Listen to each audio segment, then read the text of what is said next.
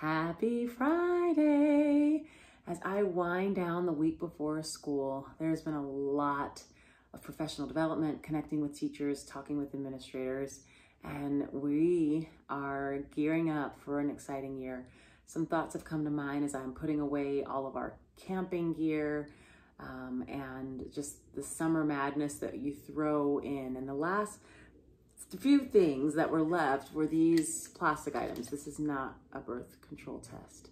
However, these two things have the same function. Inside, as I look for the lid, are a fork, knife, and spoon. And they fit neatly into the container as they have it. It's a fork, knife, and spoon. Same thing with this one. You open it up and it's a fork, it's a knife, and it's a spoon. And as I was putting these away, I was thinking about how these are all different items, but they, when stacked the right way, they can fit neatly in the container together. And when stacked the right way, for this size, they're different sizes, they can fit neatly in the container. And I thought, wow, they all fit together and they all go in the container and they all serve the same purpose. They all are for us to be able to use to eat. And while they're different and they're different sizes and they're different lengths and they have different shapes, they're all for one purpose. And that is what we need to hold on to as we go into the school year together.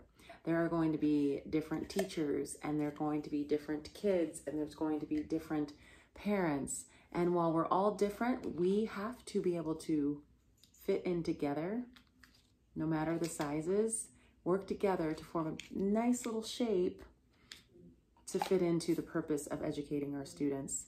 It's really important that we figure out a way to come together. This year, more than anything, we are on our 3.5 year out of COVID, and our students and children need us now more than ever. So let's come together, just like the utensils, for one common purpose, and that's to love our kids, to learn with our kids, and to grow with our kids.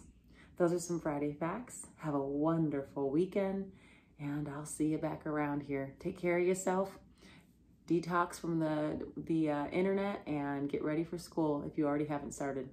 Have a great day.